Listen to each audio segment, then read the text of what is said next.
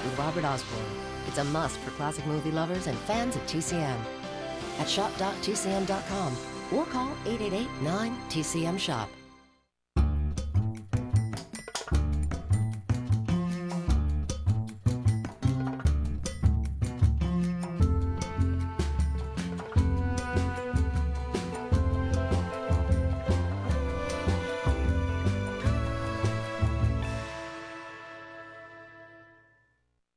Hi there, everybody. Thanks for joining us today on TCM. I'm Ben Mankiewicz. We're spending the afternoon with several actors famous for playing tough guys.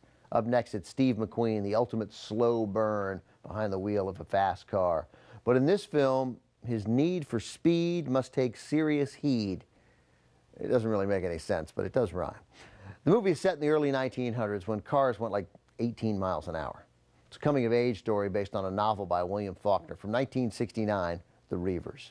It's set in rural Mississippi in the early 1900s when the McCaslin family buys a big new fancy car. McQueen, who's the family's hired hand and designated driver, decides to borrow the car and take a road trip to Memphis, and he brings a couple of young members of the McCaslin household along for the ride.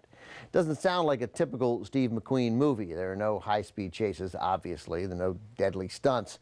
McQueen was really trying to stretch himself and show he was more than an action star, and he considered it a big risk. He confided to a friend, "If I play a hayseed," he said, "after this I'll probably never work again." But you know, McQueen often thought his next movie would be his last. Underneath that cool movie persona, he was a mass of insecurities. Obviously, McQueen worked again, but he never worked again with the Reivers director, Mark Rydell.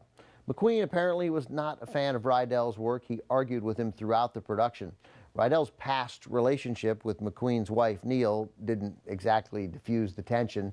Eventually, McQueen demanded Rydell be fired, not an unprecedented move on a McQueen movie set. The producers refused, which meant they had to cajole McQueen to continue shooting. Another exercise not uncommon to a McQueen picture.